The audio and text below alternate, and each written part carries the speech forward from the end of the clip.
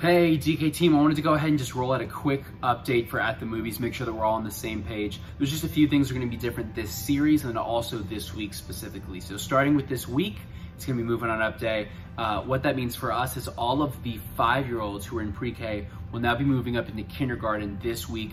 It's going to be their first week in Kids Church. So do me a favor, let's just make sure as a team we're putting out extra energy, we're being extra excited and welcoming and just showing that love and care for them as they come in. We want them to really have a great and positive first experience with Kids Church. And then if you see any 5th graders who have now moved up into 6th grade, they're actually now going to be in the main services. So if you have one that comes in, go ahead and point them my way. I'll go ahead and make sure that I talk with the family so that they know they're actually going to be downstairs in the sanctuary listening to Pastor Wayne speak, and they'll also be able to attend motion going forward. So that's just for this week, the moving on update. That'll be the big change. So again, a lot of new faces. Just make sure you're welcoming, you're extra excited as the kids come in this weekend. And then also this series is going to look a little bit different. So instead of orange curriculum, which is what we usually use, everything's been written in-house for this series. So it's only going to be for just this series. Going in September, we'll be back to normal. But there's a couple changes that you need to be aware of. So number one, the Bible story is going to be a little bit different. And we'll go ahead and cover that in just a second. And then the other thing that'll be different is the small groups. And again, we'll get to that a little bit later. So the order of service itself will remain the same. We're going to open with hosting. Everything will be the same with that. Maybe a little bit shorter to make more time for the Bible story, but it'll be the same. And then worship will be the same as well. What will be different is the Bible story, as the teacher's going to be communicating with the students, and then he's going to go ahead and throw it to a clip from the TV show The Chosen, which you might have heard of before. It's a really great TV show and should just be a good way for the kids to just enjoy watching something, kind of something different for us. So anyways, he's going to teach, going to go ahead and show a clip, teach, show a clip, and kind of continue that until he gets to the end of the teaching when he's going to wrap it up. While he's teaching, I do ask this, please be with the students. We want to make sure that as a team, we're engaging with the services, because when we engage with the services, then the kids begin to look at it and go, oh, okay, I want to do what my leader's doing. I'm going to pay attention as well. So we want to make sure that we're engaging as a team so the kids are. And then the other reason I want you guys engaging is because the small groups are different. And so you're going to actually need to know the content. That way you can communicate it to the students as well. So make sure that you're watching the Bible story, because you're going to be teaching them on it in just a second.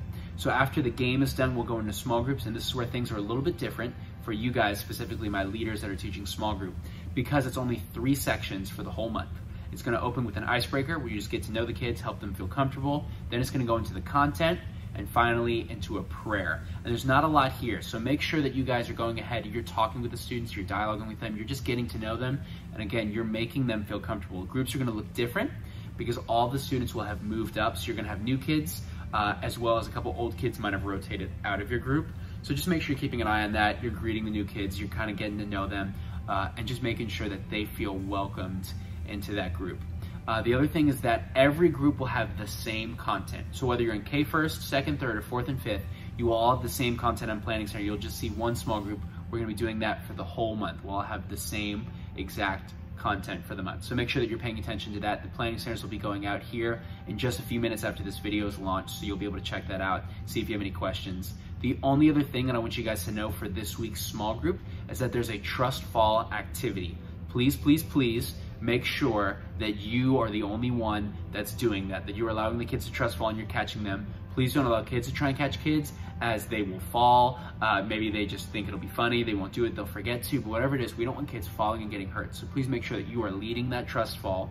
And then the other thing to note is that as soon as all the small groups are done, we'll dismiss like usual, we'll allow them to go play, and then they'll be allowed to have popcorn on the way out as they're leaving the building. So if they bring popcorn into Kids Church, we'll tell them that's awesome. We're gonna go ahead and say, hey, can we grab that though? They're not allowed to be eating it, so we'll write their name on the box and we'll put it in the back until the end of service. And the reason why we wanna do that is because we don't want the kids to go ahead and be distracted, or we want another kid that can't have popcorn to be upset. We just wanna make sure that kids stay focused on the service and the main reason why we're here to teach about the Lord and learn about that. And then at the end of service, we'll give them the popcorn. So anyways, I know this was a little bit longer of a video, but I want to say thank you for checking it out, making sure you're prepared. Again, if you have any questions once that Planning Center goes live and you see everything, feel free to reach out to me. I would be more than happy to help with any questions you might have. So thank you guys for all that you do. I so appreciate you guys. I hope that you have a fantastic weekend, and we'll see you this Sunday.